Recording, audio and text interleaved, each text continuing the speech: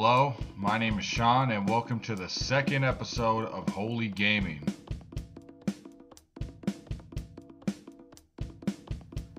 Hello, so for what we're going to be doing for this episode is I'm going to be reading an excerpt from my little book of prayers. I got this for Christmas, and I'm going to be reading this for the next few videos. It's like a little excerpt of prayers of the afflicted. So I'm going to go ahead and read that before we start the sermon. Psalm chapter 25 verse 11 and then verse 16 through 21. Prayer of the afflicted in times of trouble. For the sake of your name, O Lord, forgive my iniquity, though it is great. Turn to me and be gracious to me, for I am lonely and afflicted. The troubles of my heart have multiplied. Free me from my anguish. Look upon my affliction and my distress. Take away all my sins. See how my enemies have increased and how fiercely they hate me. Guard my life and rescue me. Let me not be put to shame, for I take refuge in you. May integrity and uprightness protect me, because my hope is in you. So that was the prayers of the afflicted. Alright, so today we are going to be reading James chapter 2, the entire chapter. So we're having some type of technical problems with the website from because I usually just gather the information from a sermon at my church, but to do a freestyle, but there was technical difficulty, so I'm just going to go ahead and take over and just do it myself. And we're just going to read the entire chapter of James chapter 2 and just see where that goes. So this one's about, and also if you guys are wondering the game that I'm playing on here, I'm playing this time. It's not, I didn't get it from a different source. This is called Bloon Tower Defense number 5. You can get it on free. You can play for free at this website called kiwigames.com. It's a really fun free game. Okay, so anyways, this one is mostly about, from what a lot of people say, it's about from the faith with works thing, which is that starts at verse 14 and ends at verse 26 in chapter 2 of James. That's the big thing in here where it states faith without works is dead. But okay, so we're gonna go ahead and start from the beginning. So it starts out with beware of personal favoritism, and I'm gonna read a little thing in my study Bible about what it says on faith and works.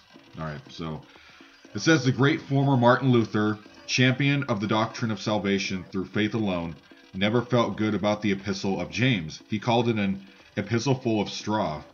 In the preface of his 1522 editions of the New Testament, and he put the book in the appendix. He preferred Paul's wording of the faith-works equation, a man is justified by faith apart from the deeds of the law, Romans chapter 3, verse 28.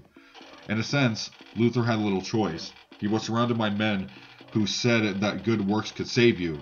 He knew that God alone could save through faith alone, and his mission was to tell them.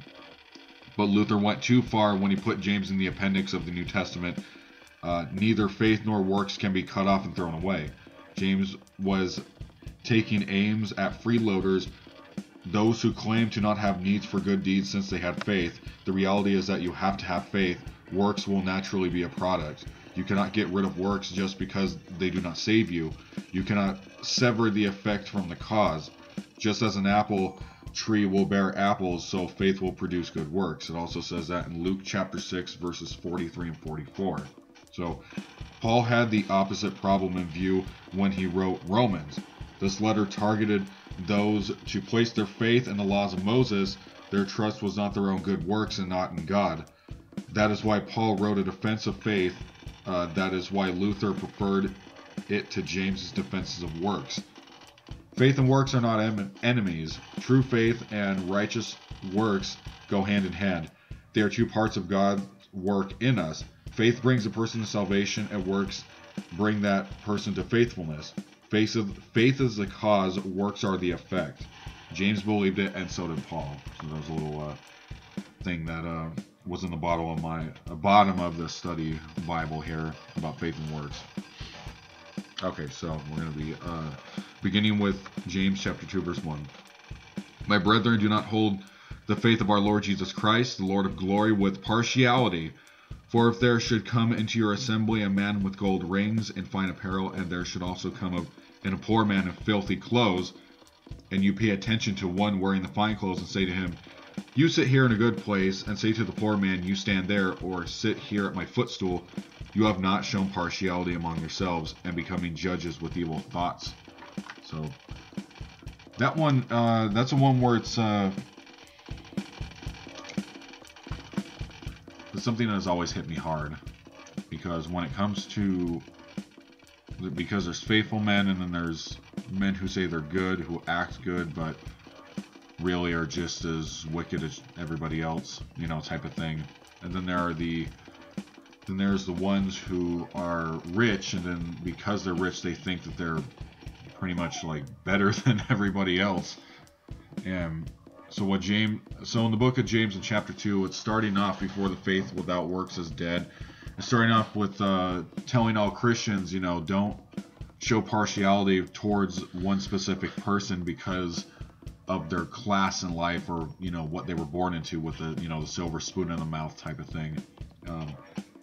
Because also Jesus was the one he was the one that was hanging out with all of the downtrodden people, all the rejects. I like to think of it as, you know, he was hanging out with, you know, the drug addicts, you know, the homosexuals having their parades, you know, type of thing. Is this guy he's my friend on Facebook. His name is Daniel Silva.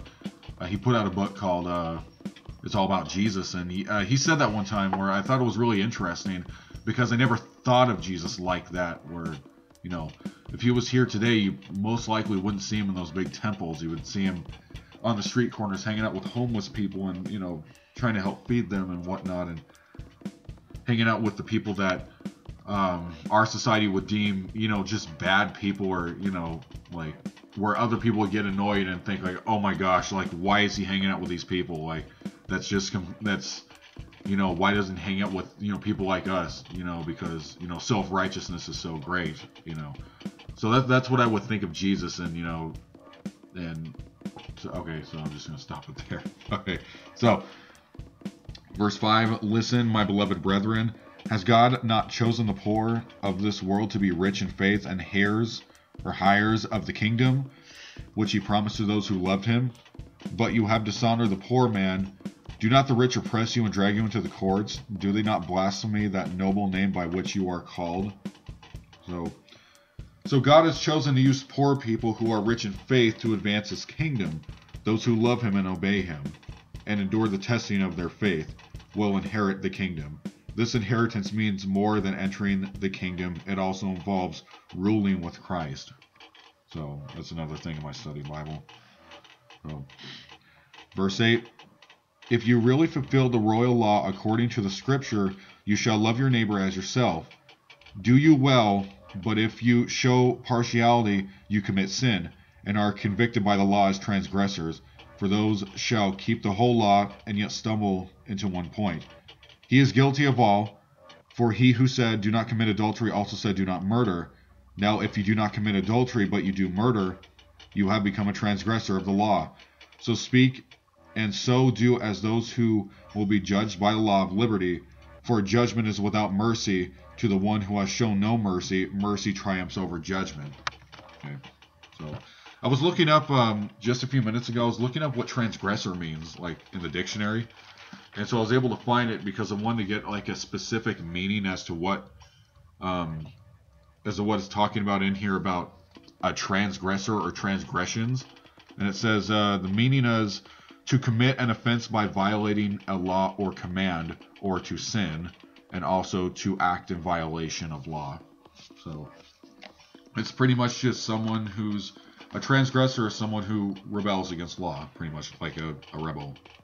So faith without works is dead, verse 14. What does it profit, my brethren, if someone says that he has faith but does not have works? Can faith save him? If a brother or sister is naked and destitute of daily food, and one of you says to them, depart in peace, be warmed and filled, but you do not give them the things which are needed for the body, what does it profit? Thus also faith itself, if it does not have works, is dead. So there was an incident that happened back a few years ago that has to do with this verse. I'll go ahead and just tell the story, but I won't use the person's name. So I read in this verse on an internet post that I put.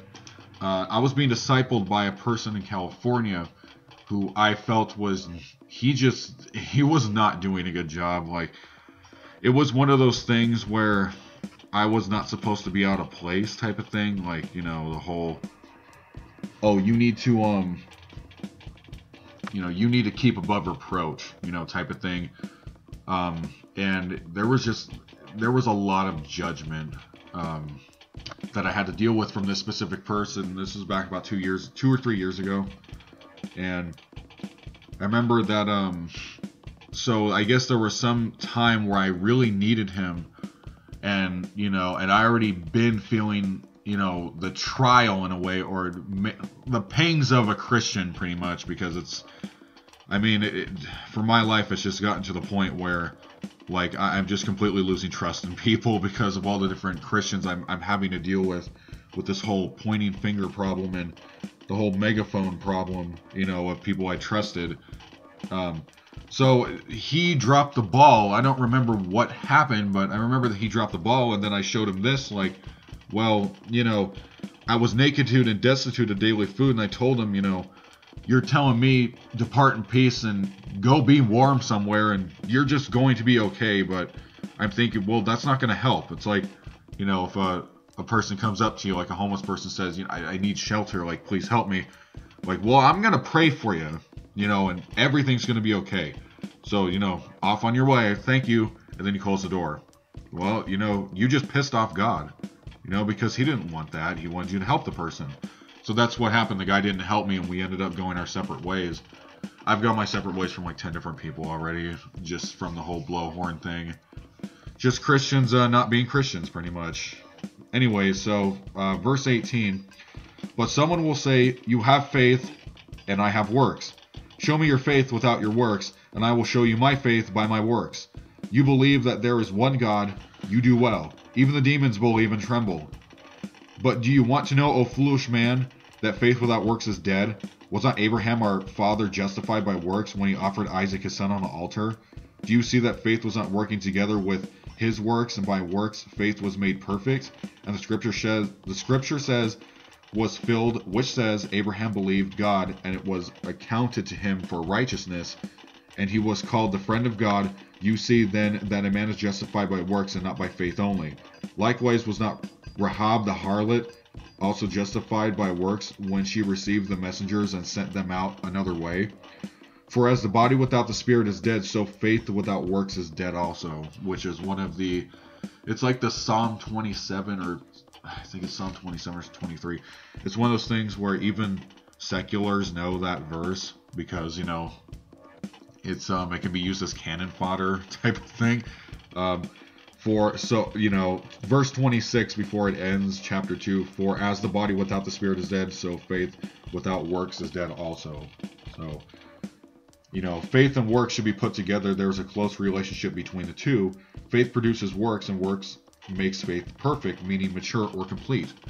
So, it's just, it's a thing where everybody can quote, verse 26, James chapter 2, everybody can quote that, faith without works is dead. It's pretty much saying stop being a hypocrite, But that's also saying, because I heard a funny quote on Facebook where it was saying, well, you saying, it was like a Kevin Hart picture, and it said, you saying you don't want to go to church because of the hypocrites says that you don't want to go work out at the gym because of all the people that are, all the people that just are not in shape.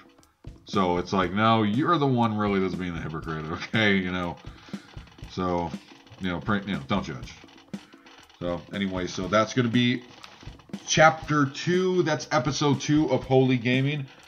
And next week, if I can find the sermon and it works out right on the website of Crossroads Tucson, I'm going to be doing a freestyle of James chapter 2 once again, just from a different perspective, from the pastor's perspective, Pastor Kyle. So I'm going to be doing that. But if not, I'm going to go ahead and just do James chapter 3, and we'll just go through the book of James if I'm not able to do it. And it's going to be about 4 or 5 episodes before we go on to our next book or next topic or subject or whatever. So thank you once again for viewing my episodes of Holy Gaming episode 2. Go and check out the other channels, and go and check out other video games and play as much video games as you can. Read the Bible as much as you can. See ya.